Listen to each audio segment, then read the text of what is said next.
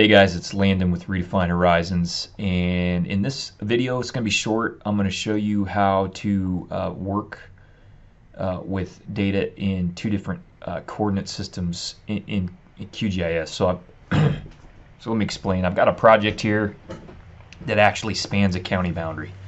So this is Amador County up in Zone 2, and I've got a little piece of the project down here in Calaveras County, which is in our Zone 3, California State Plain Zone 3. So what do you do? What do you do in that situation? So what I'm going to do is we're going to move everything to Zone 2. Okay. But we want to make sure that when we do that, that we're careful and we get rid of any Zone 3 files when we're done, because we don't want folks to accidentally grab those. So I have my project GIS set up in QGIS with the right coordinate system, California State Plain Zone 2. So when I imported the Zone 3 data, it reprojected on the fly, okay, which is cool. It's cool that QGIS does that, but you have to be careful because it's just reprojected on the fly for the purposes of loading the data set in QGIS. It hasn't wrote those changes out to the files, and you could argue that maybe you don't want it to. So we want to write the changes to the files, back to the files, after we do some trimming. So I got way more data here than I need. So let's start with the parcels. So we just want to get rid of a bunch of these friggin' parcels. Okay, so I'm gonna make and you can see why it's a really heavy parcel layer. So we're gonna toggle editing on that. I'm gonna give this a minute to load. It's also slow because of the screen recording software. I've got a really good laptop, but it might not handle this. I'm not sure it did. Okay, so it's got the selection there. I'm just going to go really slow so I don't lock this up.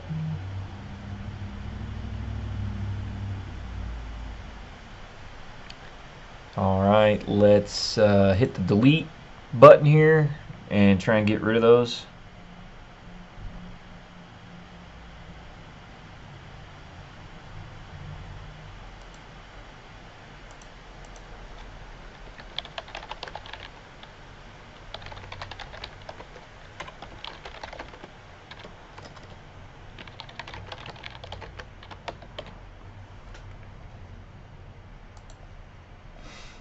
Alright, so it ought to go a little faster now that we got rid of a bunch of those parcels. Okay, so we're going to get rid of these other ones over here. Same process. Okay, then we'll do our roads layer, and then we'll write these out with the right projection. Okay, so delete those. Okay, so now I've got a trimmed down parcel layer. Okay, so I'm going to turn that off, and we're going to do the same thing for the roads here. So we'll make that editable. And we're going to go ahead and select a bunch of these.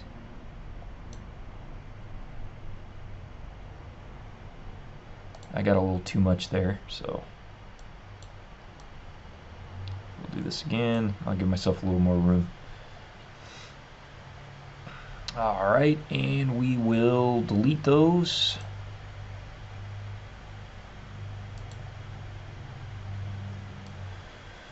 Okay, and then we'll do this over here too.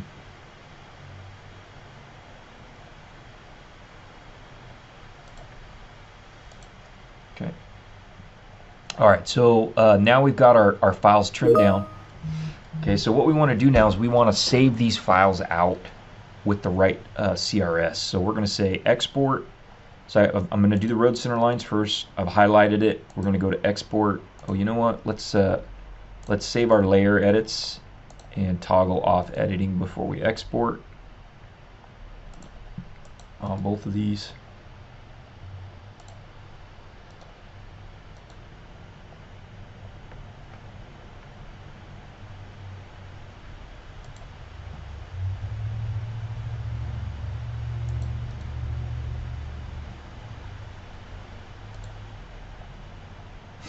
Okay, so now let's see, we'll do road center lines first. So we're going to right click on the layer name, export, save features as, and I like to use GeoJOSN. I've had some bugs with GeoPackage, and shapefile has some limitations. So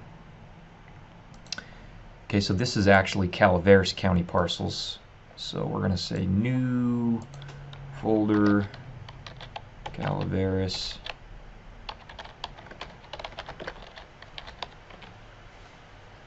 Okay, and so we'll say parcels trimmed. All right. Oh, I named that wrong, didn't I?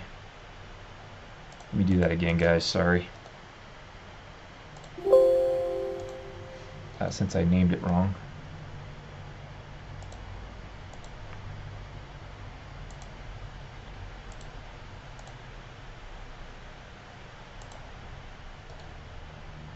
And I actually forgot a really important step.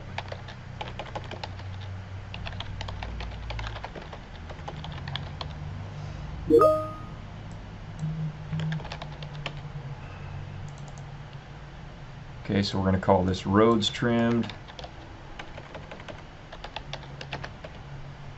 Now, it's really important that we set that coordinate system to zone 2.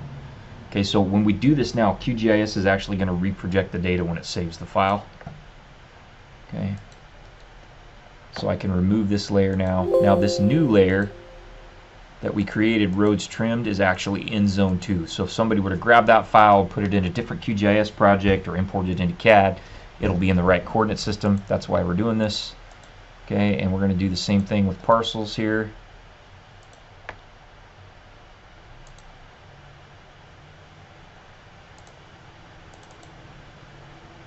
Oop. Okay, set that coordinate system, California Zone 2. We're going to overwrite the file. It says, what do you want? I want the polygons.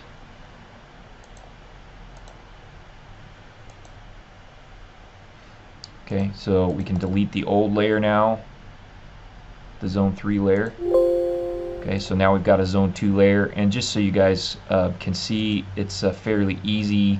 I show you this in another video, but we can just import the style